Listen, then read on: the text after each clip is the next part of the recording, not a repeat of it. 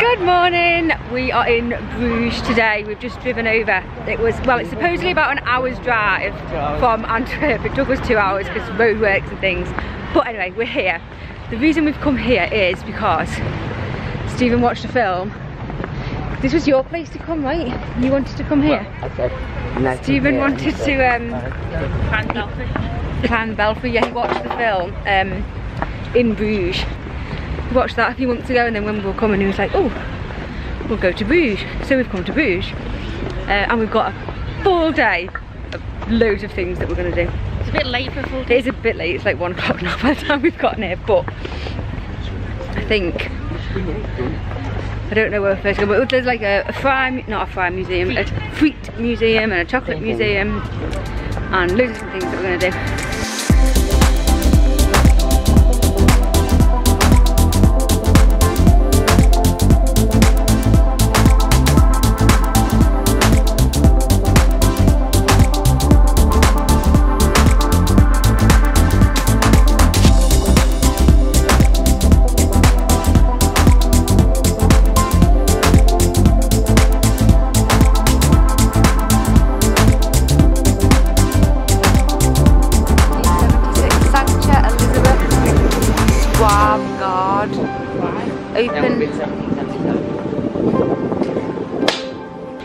Our first stop is, I don't know how you pronounce it, but it's like, is it like a nunnery? Yeah, like a convent. And we've come early because the daffodils in the centre are beautiful, so we've just come for a little wander.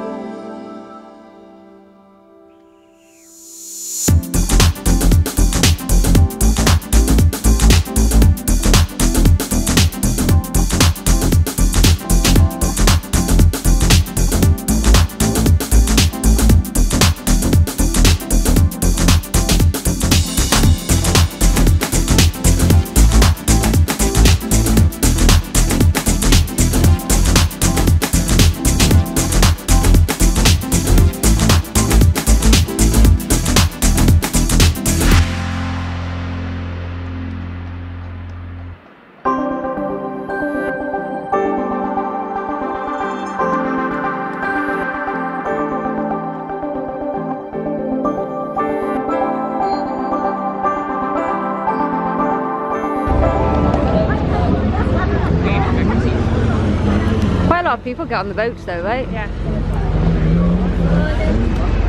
I wonder if this market's only here on a Saturday, or if it's always here. Sort of market. All sorts of crap.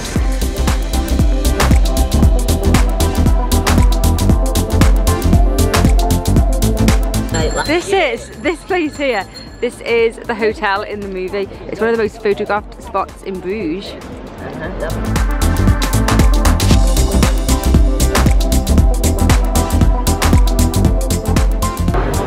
We're just heading into the market square, which unfortunately has got this stupid fairground thing in the middle of it. It's heaving. And the Belfry is, oh, here's the Belfry. There, going up, Stephen. Yeah. Are we food first? Yeah. There's a frittery there. We're gonna go up the Belfry, but before we do, we grab some more fries. Be what? B-E-L-F-O-R-G. That's not in like English how you do it, I don't think. Okay, we've had our chips, we're gonna go up the Belfry. Do you have to walk up? Yeah, 360. Oh, 360. Oh, I don't know whether I'm gonna get too scared. Ooh, there is a bit of a queue to go up. Change of plan, we stayed in that queue for a little bit and then decided that we'll walk over to the Friet Museum and then come back here on the way home. Like we walk past it on the way to the car, so we'll see if the queue has gone down a little bit. That was funny. It is. Look at that building. Can you see it? No. Smell it though. You can smell it though. Is this it? Oh yeah. Friet Museum. This is it here. Friet Museum. These. Right, we're in the Friet Museum. We paid €21 for a combination ticket for this one and the chocolate factory as well, but Lara was free, disabled. Oh yeah, you could get a headset. Would you want it on? You can get one, go back and get one if you want. And also they have this thing, this is cool, for blind people. They've got so they can feel the different things. This box of stuff that you've got to carry around the whole museum, which okay. To the blind. Oh, look at all these potatoes. Of chips. They don't look like nice chips. Friture open. The first sauce. Up until the 1900s, fry shops only offered fries garnished with salt. Yeah. Oh, Lara can have a feel. What is it? What's that? Fake chips. Oh, is that Like if that's, Fry. yeah. Have you taken this picture?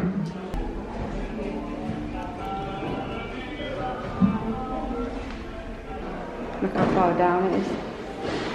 Is it a good picture for us? Ooh, we shouldn't have got fries. No. Let's have a look. There's a little fry shop. We really shouldn't have got fries, should we? They're nice. They're salty.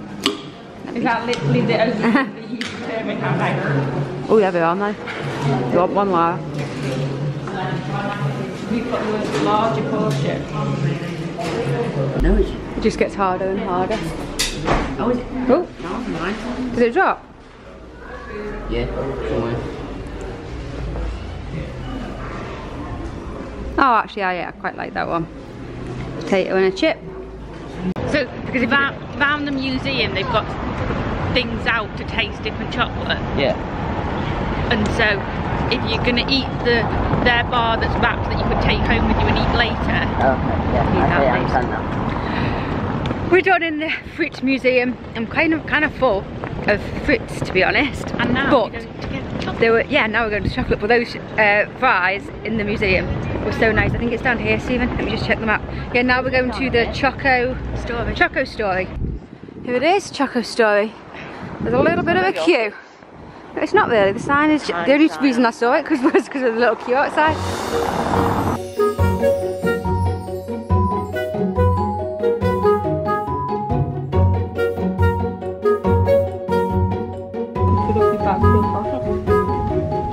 That's some stuff now. Switch the mayonnaise with add spices. Be careful, it's really bitter.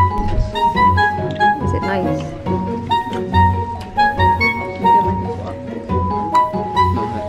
It's dark chocolate.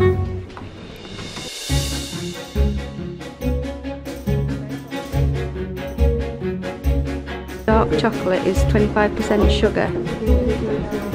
See, like we were saying to you, like how much sugar is in milk chocolate. 45% is in milk chocolate. 45% in white. 45% in white, but only 25% in dough. Look what's coming up. Milk chocolate and white chocolate buttons. Yeah. Let's have a taste. Look, nice. There you go, milk chocolate. White chocolate.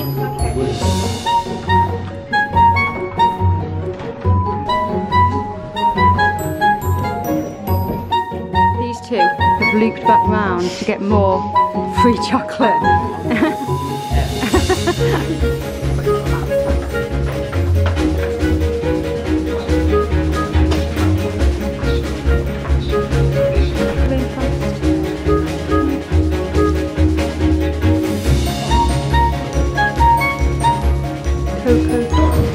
We're going to the demonstration.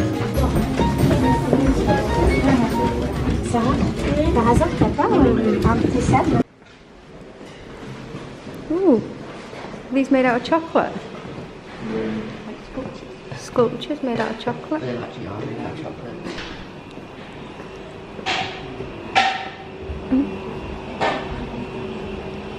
Street you how to make pralines.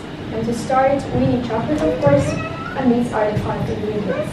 We have cocoa mass, cocoa butter, sugar, soy lecithin, and milk powder. To make white chocolate, we don't use cocoa mass.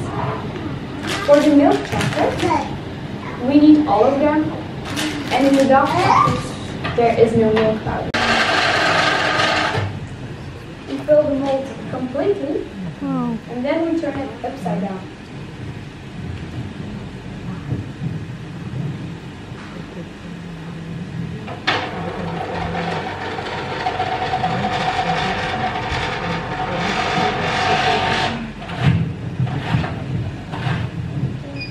And this is a first step. So now we have fermented chocolate.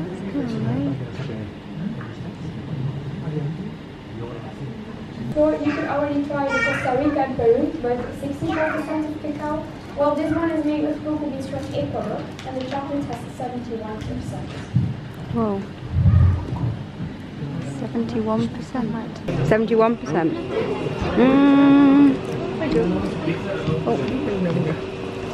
I want to take a 45% one.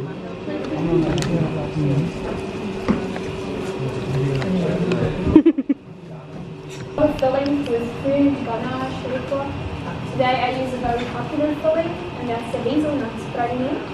It's made with roasted hazelnuts, caramelized sugar, and a bit of milk chocolate. We don't fill them all the way because we need some space for a thin layer of chocolate on top of the filling.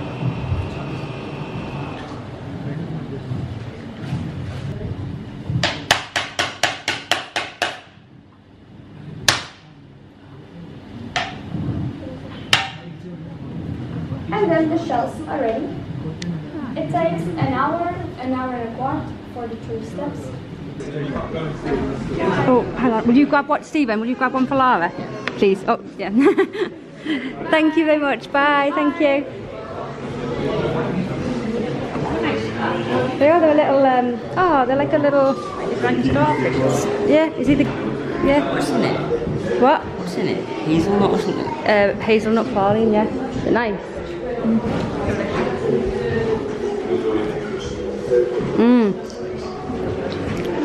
Oh, it's delicious. You not really like it? It's nutty. It's so nice. Because it's nutty. Yeah. I think it's their logo.